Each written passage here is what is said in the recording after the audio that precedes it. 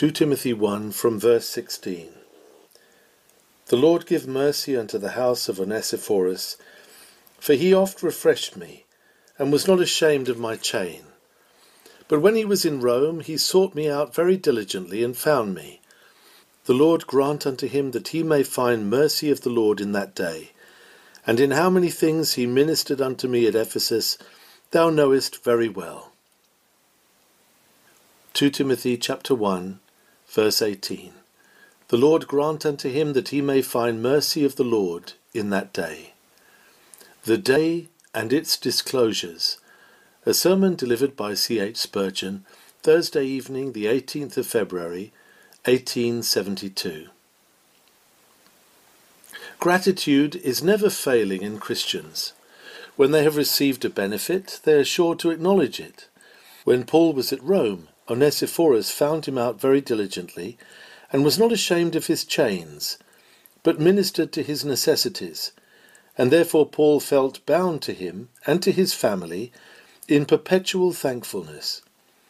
Let none of us ever be accused of ingratitude. It is one of the worst of sins. Paul, no doubt, would have done all he could for Onesiphorus in other ways, but he added to all other ways of showing his gratitude that of praying for him. Praying the prayer which we have here put on record in the Book of Inspiration. Learn hence that if we can do nothing else for our benefactors, we can bless them by our prayers. Let us be abundant in pouring out supplications before God for all those who in any way have done us a service. We learn also from the text that the best of men have need to be prayed for. I cannot doubt but that Onesiphorus was saved. He seems to have been a most decided follower of Christ, for when others did not know Paul because he was a prisoner, Onesiphorus knew him. He sought him out.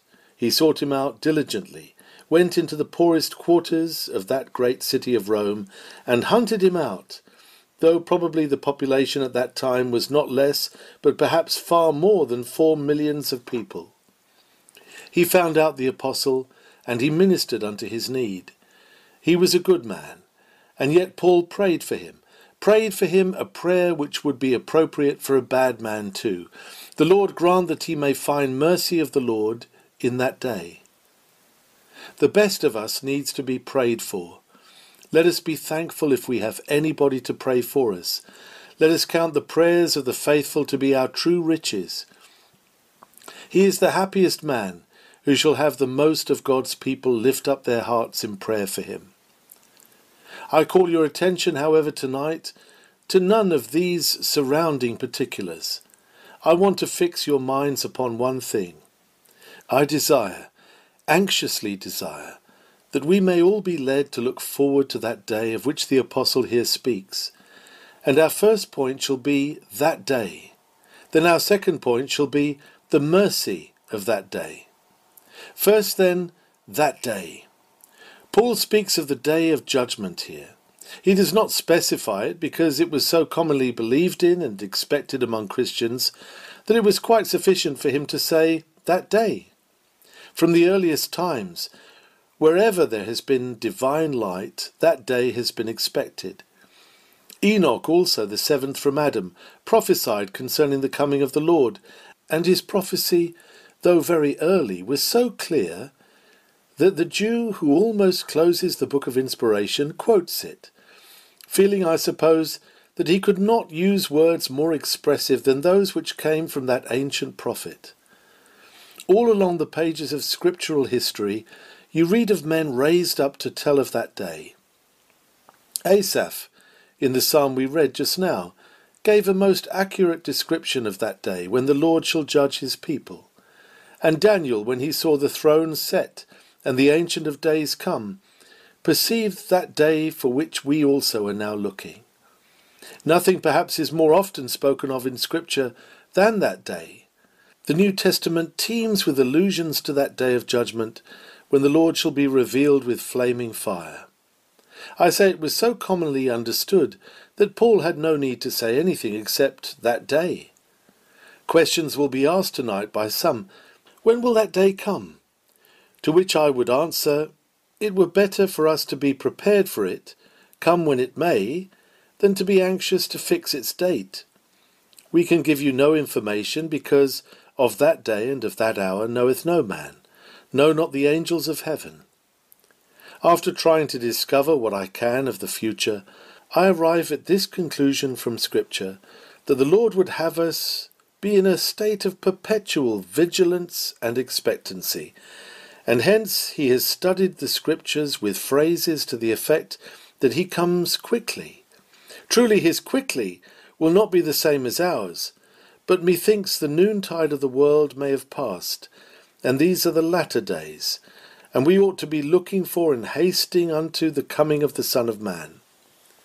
He may come tomorrow, he may come tonight, he may delay his coming, but he shall come in such an hour as the mass of men think not, and at an hour when they are not aware. That day shall overtake them as a thief in the night, and come upon them as pain upon a woman in travail. Some may curiously ask whether the day of judgment will be a natural day or not. Will it be a day of 24 hours? To which we again reply, we have no information, but we know that one day is with the Lord as 1,000 years, and 1,000 years as one day. It will be a definite period. Whatever its length or brevity, it will suffice for an accurate judgment, and a judgment of all mankind. Whether it shall occupy 1,000 years or a single day, the work will be done thoroughly, done effectually, done forever, for all the race of Adam. Let us rest assured of that. It is far more important for us to know these things about that day. First, that it will be ushered in as no other day has been. The day began in Eden with the rising sun, and when the sun's first beams had lit up the sky, the birds began to sing right joyously among the trees. But that day shall be ushered in not by the rising sun, but by the Son of Righteousness himself. He shall arise with all the glory of his Father, and the holy angels shall come with him. There will be sights and sounds on that tremendous morning, such as never was seen or heard by mortal men before. Even Sinai's tremendous pomp, which made Moses fear and quake, shall be outdone in that dread day, when the Lord shall descend from heaven with a shout, with the trump of the archangel, and with the voice of God. It will be a day of days. Its dreadful surroundings are spoken of in Scripture, but after all, words can but feebly describe them. It will be a day especially notable for the revelation of our Lord and Saviour Jesus Christ. As yet he is hidden among the sons of men. He was one concealed in incognito. He travelled through this world, and they counted him a man of sorrows and acquainted with grief. He has gone into his glory, but he is concealed at the right hand of God from the gaze of men below. They see him not, they know him not, but in that day he shall sit upon the clouds of heaven, and every eye shall see him, and they also which crucified him. Then shall they say that he is divine, and no longer shall they dare to dispute it. Then shall the Jew see that he is the Messiah that was for to come, and then shall the Gentile perceive that he is King of kings and Lord of lords. The flashings of his glory shall convince all mankind, and the wicked shall stand speechless before his judgment bar. Pilate then shall not ask him, what is truth? For he, alas, too late shall perceive it. They shall bring no accusation against him then, for to their confusion they shall see that he was no traitor, but a king. Judas shall not sell him then, for he shall perceive then that he who sold him was the son of perdition, to perish forever. Oh, what a day shall that be, when, coming out of his chamber, rejoicing like a strong man to run a race, the bridegroom of the church shall appear, and all his saints shall appear with him. It will be a day remarkable for its wonderful convictions. There will be a general assembly held on that day, such as never has been held before. For first, the Son of God shall be the centre of all eyes, and around him shall be his Father's angels. Heaven shall send her pomp to swell his train. He shall come, and his saints also shall come with him. The glorified shall come to sit with him, and then, as in a moment, the dead shall arise. I shall go into no minute questions or particulars now, but certainly at that moment there shall stand upon the earth all the dead, both small and great, they that were on the earth buried in it, and they that were in the sea, shall all arise. And as the trumpet rings out clear and loud, the whole multitude of men that lived and died shall start up from their tombs to see their God upon his throne. And those that are alive at that time, all shall come and live again, and the raised bodies of men and the spirits of the just. There shall come up from the infernal pit lost spirits too, and the chief foe of God and man, long scarred by Jehovah's lightnings. He shall come and lift his brazen front once more, and the saints shall judge the fallen angel, who long had persecuted them. He shall receive his final sentence, and begin the utmost hell which God had reserved for the devil and his angels, so that there on this poor planet, little compared with greater stars, and yet in God's sight most glorious of them all, there shall be a convocation of the three worlds. Heaven, earth, and hell shall meet together, and Christ in the midst of them all shall judge the world in righteousness, and the people with equity. Oh, what a day that will be!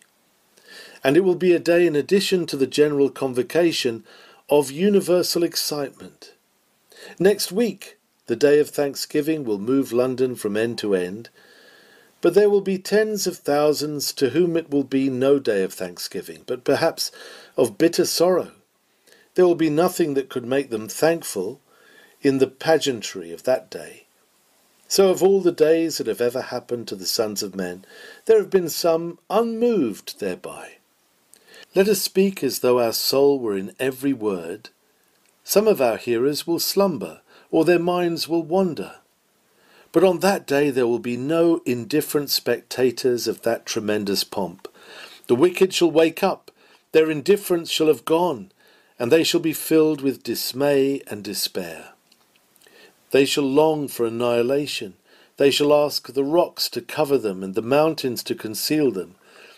The righteous shall not be listless either, for theirs shall be boldness in the day of judgment, and joy, and triumph, and acclamations of welcome, with which they shall hail the King of Kings sitting upon his throne.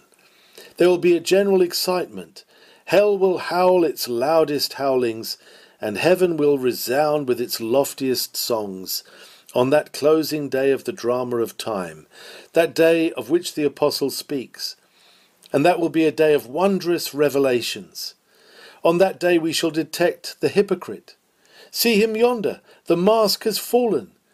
See the leprosy upon his brow.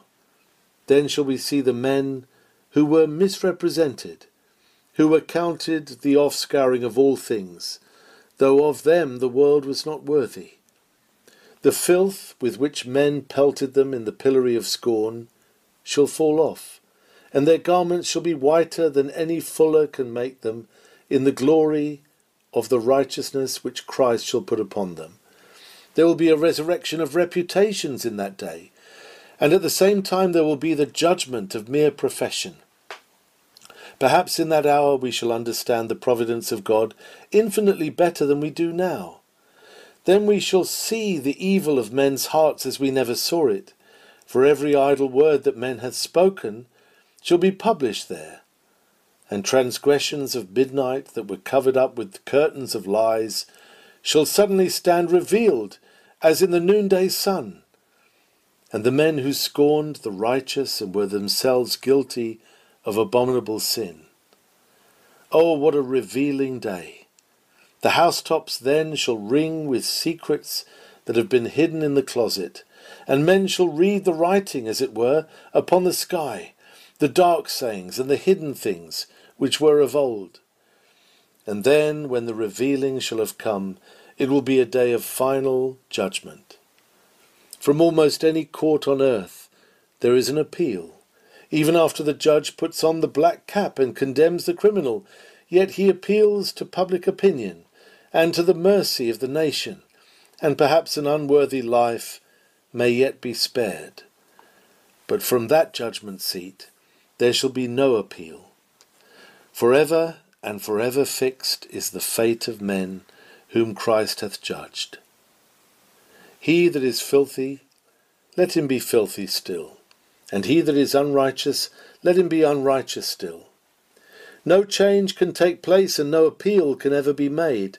'Tis done, 'tis sealed, 'tis inevitable, 'tis over forever and forever, forever saved or forever lost.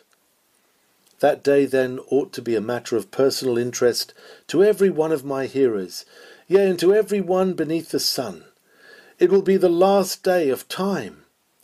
Then there will be no more counting of rising and setting suns, no reckoning by waxing and waning moons.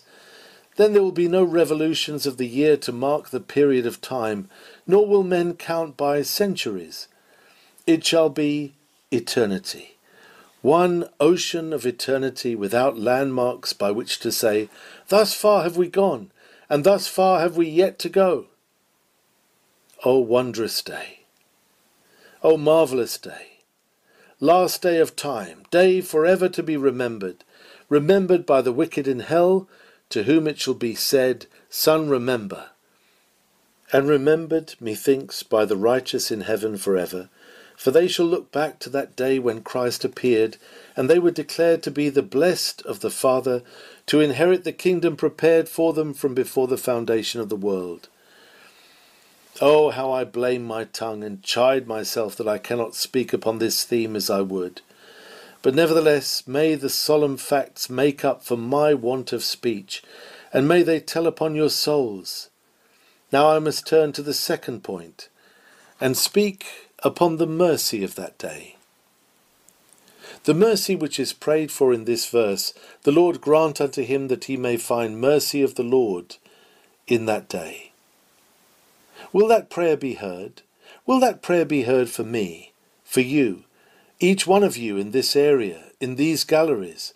Will God have mercy on you in that day? I will tell you. First, he will have no mercy in that day upon those who had no mercy upon others. If you cannot forgive, neither shall you be forgiven. If you cannot kneel down and sincerely pray, forgive us our debts as we forgive them that are indebted to us, then the gates of heaven are fast barred against you. If you take your brother by the throat and say, Pay me what thou owest, the great master of us all will commit you to the tormentors, because your great debt has not been paid. Relentless, malicious, revengeful men, take heed of that. Lay it on your pillow tonight, and let it pierce your heart. If you forgive not every man his brother, your heavenly Father will not forgive you. Next, God will have no mercy in that day upon those who lived and died in wickedness. Here is the proof of it. The wicked shall be turned into hell. And hell means not mercy, but misery. The men that have lied in the breaking of God's law from day to day, from childhood to manhood, perhaps from manhood to old age, and have died still sinning, for them there shall be no mercy whatsoever. There shall be no mercy for those who neglect salvation. Again, I give you God's words for it. How shall we escape if we neglect so great salvation? These people had not done any particular mischief to anybody else. They had not persecuted Christ. They had not reviled his gospel. They had not been heretics. They simply neglected the matter. How shall ye escape if ye neglect so great salvation? Ye shall not escape at all. If ye neglect his mercy here, mercy will neglect you forever. Then again, they shall have no mercy who said they needed none. Are there not some here who fancy that they want no mercy from God? They do their best. They are excellent in character. They are well deserving, and they expect to enter into felicity through their good deeds. You seek no mercy. You shall have none. You proudly reject it. You trust to your own righteousness. You seek to have what you merit. You shall have what you merit, but that will be to be driven forever from the presence of God. There cannot be mercy to those who will not confess that they need mercy. There shall be no mercy in that day for those who sought no mercy here. Prayerless souls, you are graceless souls, and mercy shall be denied you then. You will pray loudly enough then. Oh, how they pray in hell! What tears and groans send they up to heaven! They would fain have mercy there, but mercy's day is over. Justice hath turned the key and hurled that key into the abyss, where it never can be found. They are prisoners forever beneath the wrath of God. They that will not ask it deserve not to have it. When mercy is to be had for the asking, if man turns upon his heel and does refuse to ask, what shall God do but say, Because I called and ye refused, I stretched out my hand and no man regarded. I also will mock at your calamity, I will laugh when your fear cometh. There shall be no mercy for those who ask no mercy. Further, there shall be in that day no mercy for those that scoffed at Christ, denied his dignity, railed at his people, broke his Sabbath, and altogether abhorred his gospel. O sirs, ye fight a desperate battle against him who made the heavens and the earth, and who is the darling Son of God. In fighting against Christ, ye dash yourselves upon the bosses of Jehovah's buckler. Ye cast yourselves upon the point of his spear. Be wise and stay your rebellion. Kiss the Son, lest he be angry, and he perish from the way, when his wrath is kindled but a little. How shall the wax contend with the fire, or the tow wage war with the flames? Yet you are doing this, O you that rebel against Christ. You shall either break or bow. Bow, I pray you. For if not, he shall break you with a rod of iron. He shall break you in pieces like a potter's vessel. Beware, ye that despise him, lest in the day of his coming he despise your image, and ye utterly perish. There shall in that day be no mercy for those who refuse the gospel, and I am sorry to say that there are some here of that sort. Those cannot be said to refuse the gospel who do not know it, but most of you do know it. I was thinking this afternoon as I prayed God to let this subject get into my own soul, about some of you who do not want for light and instruction, who do not need to know more about the way of salvation or about the penalty of neglecting it. What you want is a new heart and a right spirit. You want the will subdued. You want decision of character. You want to be made thoughtful.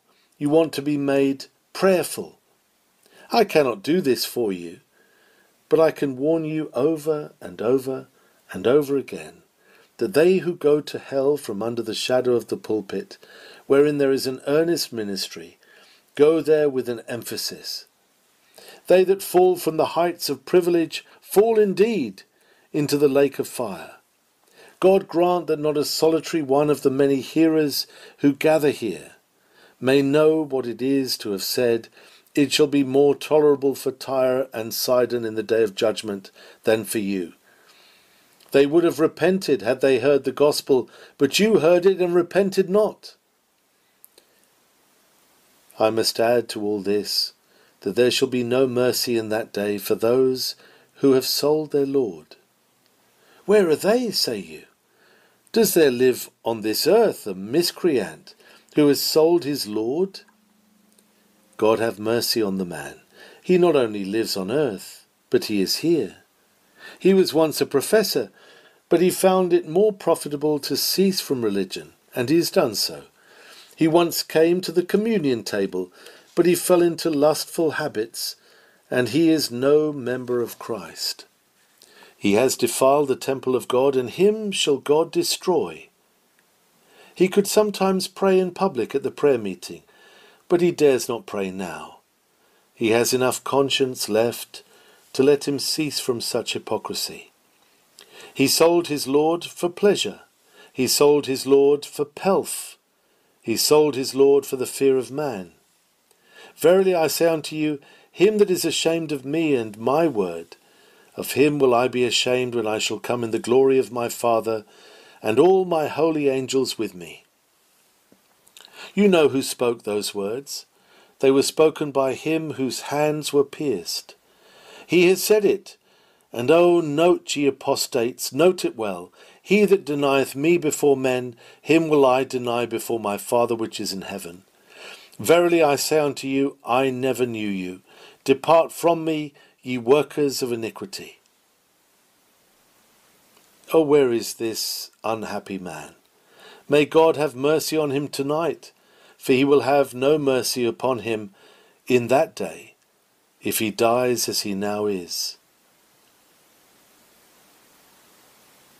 And I shall close that list by saying, in that day God will have no mercy for false professors. He will have no mercy upon preachers who could talk glibly, but whose lives were not consistent with their own teaching. What a condemnation shall await me, if I be not found in Christ after having preached so continuously to so many thousands. Oh, whatever a man shall be in hell, may God grant he may never be an unfaithful minister of Christ, condemned out of his own mouth. But what shall I say of unfaithful deacons and elders and church members? Their condemnation will be as just as it is terrifying. Why needed they to add to their other sins the sin of false profession? If they loved not Christ, they need not have been traitors. There was no necessity for them to come forward and be baptized into the triune name. There was no demand upon them to come to the table in remembrance of Christ's death if they were not his. They voluntarily thrust themselves into a profession which was a lie, and into the midst of a church with which they were not akin. Surely if he begins first at the house of God, his judgments will be most terrible upon false professors. For this chaff there shall be the fire unquenchable, for it was once upon the Lord's threshing floor. For his dross there shall be consuming flames, for it was once in alliance with the precious gold, which the king calls his own. I feel inclined to stop preaching and to pray for myself. The Lord have mercy upon me in that day. And then to take you all by name, if I could know you all one by one, and kneel here and say, the Lord have mercy upon this man, this woman, this child, in that day. But I beg you, pray it for yourselves. Now in the silence of your souls, let this prayer go up vehemently to heaven. O God, have mercy upon me. Have mercy upon me in that day. And to that end, have mercy upon me now. I close, but I never like to close a sermon when it looks like Jeremiah's roll, written within and without with lamentations. Let us have a sweet word or two to finish with. We spoke of that day. For a moment let me speak of this day, of this day. You have not come to that day yet. Today it is not judgment, but love that rules the hour. Now the great white throne is not yet set, neither is it a trumpet that rings in your ear, but it is an affectionate voice which speaks to you and says, mercy is to be had yet. Mercy is to be had by false professors. Mercy is to be had by apostates. Mercy is to be had by the very chief of sinners. This is a night, this very night, in which prayer will be answered. God has said, seek and ye shall find. This is a night in which Christ waits to be gracious. He is exalted on high on purpose to give repentance unto Israel and remission of sins. This is a night in which sin may be forgiven. You are on praying ground. You are on pleading terms yet. The sentence is not passed. The wax is still melted, and it is not stamped and cold. There is hope for you. Better than that, there are kind invitations for you. There are loving exhortations. How long these may stand good, I cannot tell. As far as any one of us may be concerned, the judgment day may come tomorrow. It may come to all mankind, but as far as the practical fact is concerned, it may come in death to any one of us tonight. I look around me now, and I recollect a month ago certain seats in this place that were occupied by those that are now gone to their account. If it were right, I think I could point my finger to some of you that are sitting in the places of dead men. They were their seats. They used to sit there, some of them, and they rejoiced in every word they heard. Is a sinner filling a saint's place? There are some again that are gone out of this company who gave us no evidence of grace. Alas, is there no sinner sitting in the place where one sat before him who forgot God? You are all passing away. I am passing with you. Shadows we are all. We fly like an arrow through the air. We are a wind that passeth, and it is not. Oh, make sure of eternal things, brethren and sisters. Whatever you lose, lose not Christ. Whatever you miss, miss not salvation. May God impress you with this thought. May he impress you, moreover, with this thought, that today is the accepted time. Today is the day of salvation. And may some of you be unable to sleep tonight until you have found the Saviour. For should swift death this night o'ertake you, and your couch become your tomb, then tomorrow, if unregenerate and unforgiven, you would be shut up where hope can never come to you. Oh, seek his face tonight. Dare not permit yourselves to feel the image of death upon you in sleep, unless you have felt the sceptre of Christ, touched by faith, communicate life and pardon to you. Seek ye him. Oh, seek ye him. Seek ye him while he may be found. Call ye upon him while he is near. The Lord bless you, every one of you, and may we meet in heaven without exception, for Christ's sake.